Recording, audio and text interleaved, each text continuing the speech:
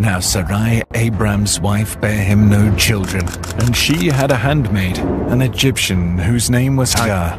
And Sarai said unto Abram, Behold, now the Lord hath restrained me from bearing. I pray thee, go in to my maid.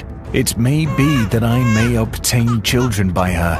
And Abram hearkened to the voice of Sarai.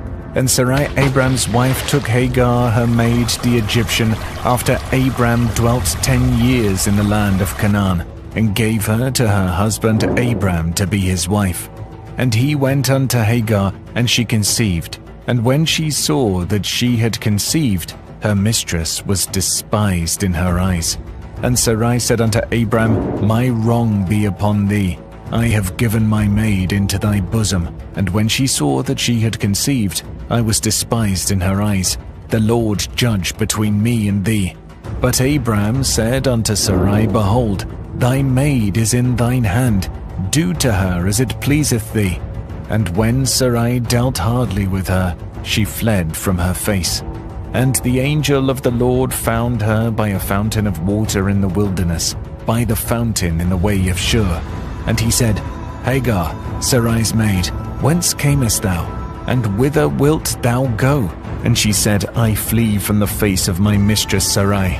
And the angel of the Lord said unto her, Return to thy mistress, and submit thyself under her hands. And the angel of the Lord said unto her, I will multiply thy seed exceedingly, that it shall not be numbered for multitude.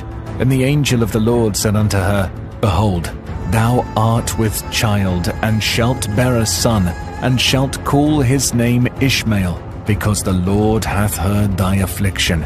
And he will be a wild man, his hand will be against every man, and every man's hand against him. And he shall dwell in the presence of all his brethren. And she called the name of the Lord that spake unto her, Thou God seest me. For she said, Have I also here looked after him that seeth me? Wherefore the well was called Beer Lahairoi. Behold, it is between Kadesh and Bered. And Hagar bare to Abram a son, and Abram called his son's name, which Hagar bare, Ishmael. And Abram was 86 years old when Hagar bare Ishmael to Abram. And when Abram was 90 years old and 9, the Lord appeared to Abram and said unto him, I am the Almighty God. Walk before me, and be thou perfect. And I will make my covenant between me and thee, and will multiply thee exceedingly. And Abram fell on his face, and God talked with him, saying, As for me, behold, my covenant is with thee, and thou shalt be a father of many nations.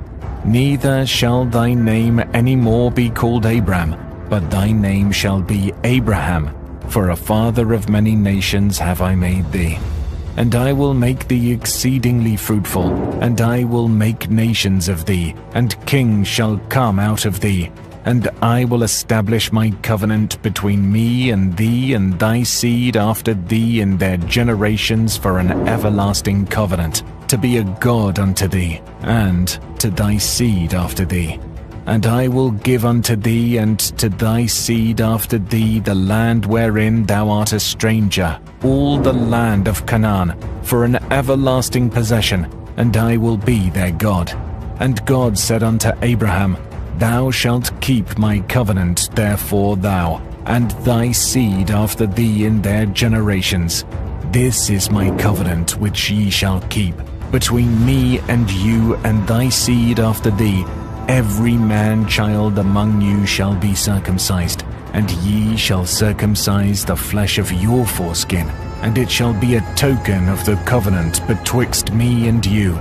And he that is 8 years old shall be circumcised among you, every man-child in your generations, he that is born in the house, or bought with money of any stranger which is not of thy seed. He that is born in thy house, and he that is bought with thy money, must needs be circumcised, and my covenant shall be in your flesh for an everlasting covenant. And the uncircumcised man-child whose flesh of his foreskin is not circumcised, that soul shall be cut out from his people. He hath broken my covenant. And God said unto Abraham, As for Sarai thy wife, thou shalt not call her name Sarai, but Sarah shall be her name. And I will bless her, and give thee a son also of her. Yea, I will bless her, and she shall be a mother of nations. Kings of people shall be of her. Then Abraham fell upon his face and laughed, and said in his heart, Shall a child be born unto him that is 100 years old? And shall Sarah that is 90 years old bear? And Abraham said unto God, O that Ishmael might live before thee. And God said, Sarah thy wife shall bear thee a son indeed, and thou shalt call him Isaac. And I will establish my covenant with him for an everlasting covenant, and with his seed after him. And as for Ishmael, I have heard thee. Behold, I have blessed him, and will make him fruitful, and will multiply him exceedingly. 12 princes shall he beget, and I will make him a great nation. But my covenant will I establish with Isaac, which Sarah shall bear unto thee at this set time in the next year. And he left off talking with him, and God went up from Abraham. And Abraham took Ishmael his son, and all that were born in his house, and all that were bought with his money, every male among the men of Abraham's house, and circumcised the flesh of their foreskin in the selfsame day, as God had said unto him. And Abraham was 90 years old and 9 when he was circumcised in the flesh of his foreskin.